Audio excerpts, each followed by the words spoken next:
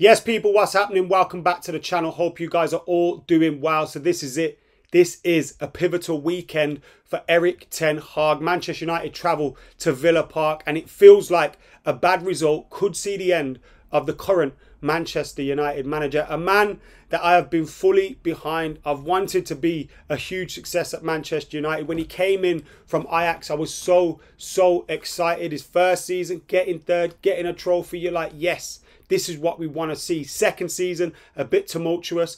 It's filled with injuries, filled with poor form and results as well. But we end it with a cup win, and you just think, go on, show me what you can do with a new structure, with some players in, and of course some of those injured players back. Let's see what we can do. And the start to this season has been abysmal. Now, some may say he deserves at least till Christmas. He deserves at least to the end of the season. Let's see what he can do with this group of, the board and everything that's above him. Let's see what they can do. Can they calm the storm? Can they see this out? Can they bring clarity, calmness and results to the club? It needs to start at Villa Park, though, you feel, and we'll be getting stuck into some of the headlines. And of course, Sir Jim Ratcliffe has been speaking about Erik Ten Hag and his future as well, and we'll be looking at those quotes in this video too. Before you go anywhere though, make sure you're hitting that subscribe button, you're liking, you're commenting, you're sharing, all that stuff. Get your thoughts in the comments below and keep it locked to the channel. Now, Bruno Fernandes has been going through a difficult time. We discussed this yesterday on the channel, and he said himself, this is a tough moment as a team and personally for me, one of the hardest. Almost 5 years at the club with ups and downs, good and bad moments. Personally, I have always had challenges and adversities throughout my career, and something that's never happened was that I go silent or hide myself from responsibilities in difficult moments. I know it sounds cliche and most of you United fans will be tired of it, but no one is more disappointed than myself with my own moment. Even through this moment, I appreciate all of you that had positive messages of belief in me and the team. I truly believe Bruno Fernandes will regain his form again. He has spells like this sometimes when Manchester United are performing badly and he gets frustrated and obviously things go wrong for him. It looks bad. But Bruno Fernandes is someone that can guarantee you goals, guarantee you assists, and more often than not performs. That's the reality of it. I see people getting onto Bruno Fernandes, and look, there are things to get onto him for, and I think he's been bad this season, granted. But Bruno Fernandes, you know, he has a baseline, and he usually always meets that. And his baseline's usually very good as well. Bringing goals, bringing assists, creating chances for the club.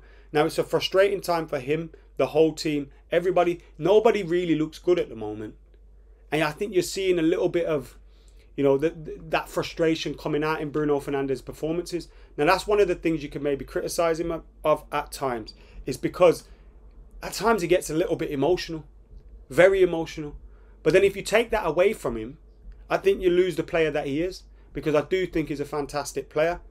On Manuel Ugarte, someone that should be one of his midfield partners, Ten Hag says he has to get used to our game model. He has to get used to his teammates. He has to get used to the intensity of Man United. In short, Ugarte needs time. Will Erik Ten Hag get that time with him?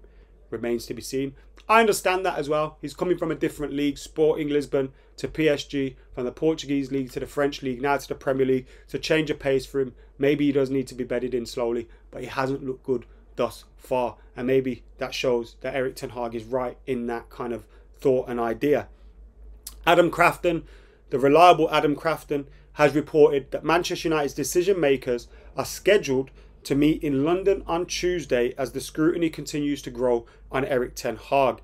It's previously scheduled meeting. Joe Glazer's also flying in, and not known if first team performance is on the agenda. But you can be sure if Manchester United don't win against Aston Villa, or don't get a good performance at the very least, then we will be seeing possibly a discussion about the manager at the very least at that meeting. It's the international break as well. And Fabrizio Romano has reported the game against Aston Villa could be really important for the future of Erik Ten Hag. I mean, it goes without saying at this point, doesn't it? It goes without saying. I do think, if we were to draw like we did against, who the bloody hell did we play midweek? Porto. If we were to draw, I think it's down to the performance again. That performance against Porto wasn't good enough.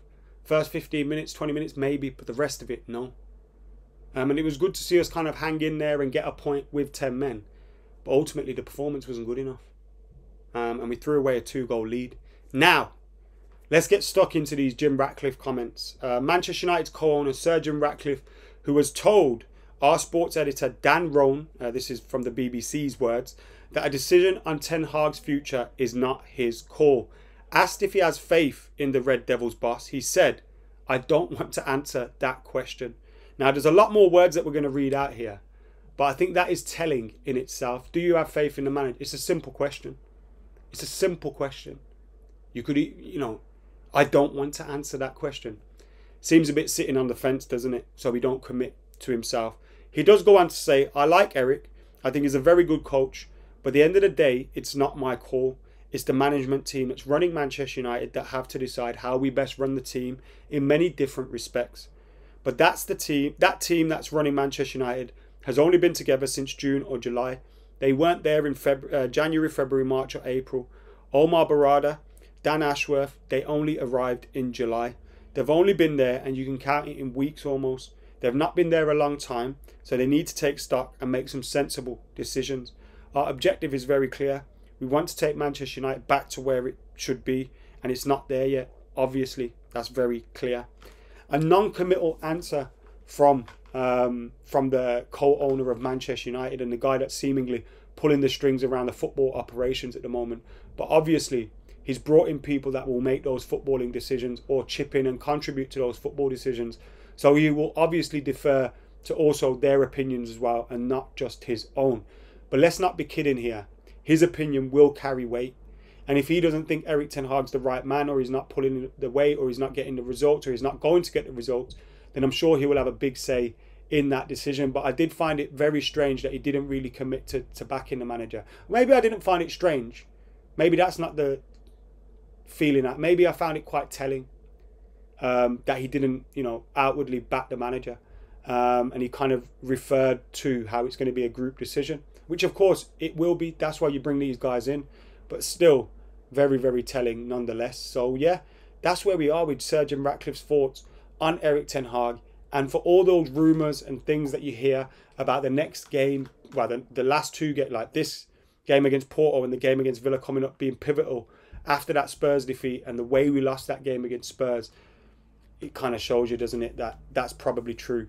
And with that meeting scheduled for Tuesday, if we don't see a result, we'll probably be seeing a change, which I hate the idea of, to be honest. I hope we go and batter Villa. And I hope Ten Hag turns this around. But if you ask me for my honest opinion, how I feel deep down, I don't think he will. And I think the result at Villa will be a bad one, unfortunately. They're a very good team and we're not playing at the moment. So, yeah. Anyway, let us know your thoughts in those comments below. Make sure you like and comment and share and subscribing. Hope you've enjoyed the return to regular content on the channel. I'm not going to make any promises, but I am going to try and keep it up. So make sure you're keeping it locked. See you in a bit.